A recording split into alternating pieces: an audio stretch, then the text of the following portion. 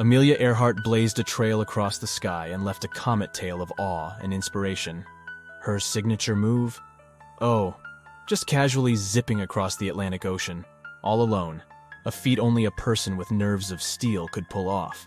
And if that wasn't enough, she whipped out another first, the inaugural solo flight from tropical Hawaii to the mainland US. However, one day, Amelia vanished during an audacious attempt to circle the entire globe in her trusty plane.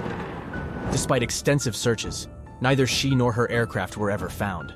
Amelia's vanishing act turned into one of the most enduring whodunits of the 20th century. Now, let me tell you a bit more about the hero of our story. For starters, she came from the picturesque Kansas town of Atchison, but what made her truly special from a young age was the fact that she liked to break social molds. She liked to play basketball and tinker with cars. In between her adrenaline-filled exploits, Amelia served as a nurse's aide in Toronto. There, she started hanging around local airfields, probably trying to pick up some flying tips from the local pilots. Returning to the US, Amelia dipped her toes in pre-med at Columbia University, but traded her textbooks for a pilot's jacket after a thrilling airplane ride with a veteran pilot in 1920. That was the hook. Amelia became irreversibly smitten with the sky. Learning to fly was no small feat, but Amelia was up for the challenge. She enrolled for flying lessons soon after. To fund her high-flying dreams, Amelia got down to earth, slogging away as an administrative clerk in the city of Los Angeles. After scrimping and saving, she finally bought her own set of wings, a bright yellow plane, which she lovingly dubbed the Canary. After her flight test in 1921, she managed to snatch her first flight exhibition, wowing the crowds in Pasadena, California. When it came to setting records, Amelia was a master. She flew solo at amazing heights, a feat no woman had achieved before at that time. Next, she made a solo transatlantic flight, making landfall in a cow field in Northern Ireland. Despite her individual success, Amelia wasn't one to hog the limelight. She actively worked to bring more women into aviation. For this, she co-founded an organization dedicated to the promotion of female pilots. Today, this group still champions women in aviation across 44 countries. By 1937, Amelia was itching for another adventure. She planned a spectacular eastbound flight around the world, aiming to be the first pilot to pull off this celestial showstopper. Taking off from Oakland, California, she aimed to encircle the globe like a hawk circling its prey. This time she had a sidekick, a navigator named Fred Noonan. The duo blazed a trail from Miami to South America, across the Atlantic to Africa, then to India and Southeast Asia.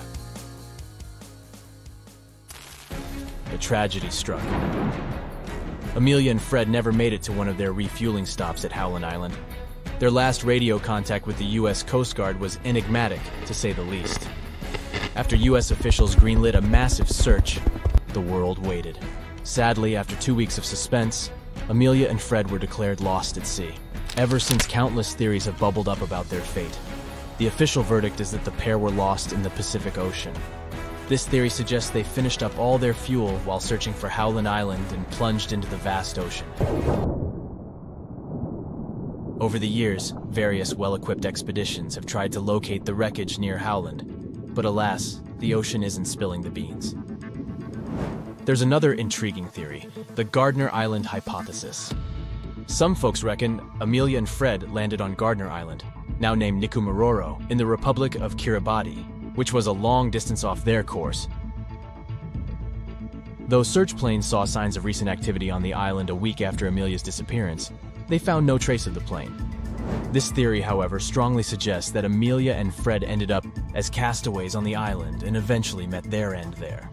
Some evidence supporting this includes artifacts like a piece of plexiglass, a woman's shoe, improvised tools, and a cosmetics jar from the era, even some suspicious bones. But despite expeditions and sniffing border collies, no conclusive proof has emerged. Now, what do Godzilla-sized crabs have to do with Amelia Earhart's disappearance? It turns out that these quirky creatures might possibly hold the keys to one of history's greatest unsolved mysteries. These ginormous creatures, the coconut crabs, would make you think twice before you dismiss anything as too large. They tip the scales at a whopping 9 pounds and can stretch out to a startling 3 feet.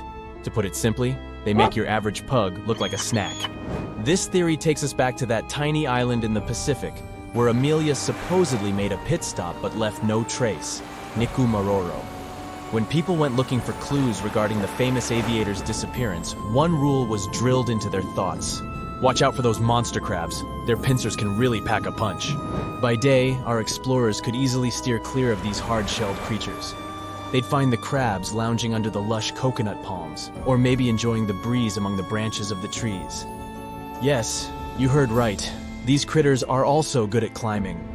But when the sun sets, well, that's when things get crabby. Those courageous explorers quickly learned that sleeping off the ground was essential unless they fancied a late-night claw massage.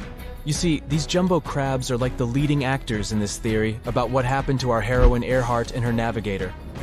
According to this hypothesis, when the aviators missed their mark at Howland Island, they improvised a landing strip on Nikumaroro's reef. The plane eventually wandered off. Planes do that sometimes, you know, leaving Earhart alone on the island. Well, alone except for our mighty crustacean friends. By the 1940s, people had set up shop on the island and a chap unearthed some bones.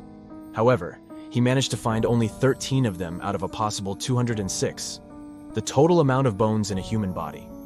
So, where did the rest of them go? You guessed it. Our robber crabs might have fancied a little midnight toy. Evidence indicates that the crabs have a tendency to clean up the island by dragging stuff back to their cozy burrows. Over the years, multiple experiments have been conducted to verify if these crabs have a peculiar hobby of bone collecting. In one such study, they introduced some bones to the island and kept their eyes peeled. Within a fortnight, the crabs had made a buffet out of it. In another exciting chapter, our researchers brought dogs from the Canine Forensics Foundation to give the area around a wren tree a good sniff. The dogs had earlier indicated that someone had kicked the bucket there. Despite their best efforts, they couldn't find any bones, but they're still hopeful. After all, if history has taught us anything, it's to never give up. These theories at least have some science to back them up. But as with many famous disappearances, there are also juicy ones. Was Amelia captured by someone? Were she and Fred secret spies who returned to the US under new identities? One of the craziest theories was neatly packaged in a book called Amelia Earhart Lives. The author put pen to paper and argued that our beloved Lady of the Skies didn't just vanish into thin air. Instead, she pulled a Houdini. And here's where things get extra zesty. According to this book, Amelia was nabbed by a foreign government. Thankfully, US officials came to her rescue. After a heroic effort, they transported her into the most clandestine relocation program ever. Her new identity? She transformed into a mysterious suburban housewife under the name Irene Bolam. But, as with all good stories, there was a twist. The hiccup was that Irene Bolam was already out there, living her life and probably whipping up a mean meatloaf in her suburban kitchen when she got wind of her new identity as a repackaged Amelia Earhart. Obviously, Irene wasn't too thrilled about this revelation, so she lawyered up and took a stand against the claims, vigorously denying this shocking identity swap. That's it for today. So hey, if you pacified your curiosity, then give the video a like and share it with your friends. Or if you want more, just click on these videos and stay on the bright side.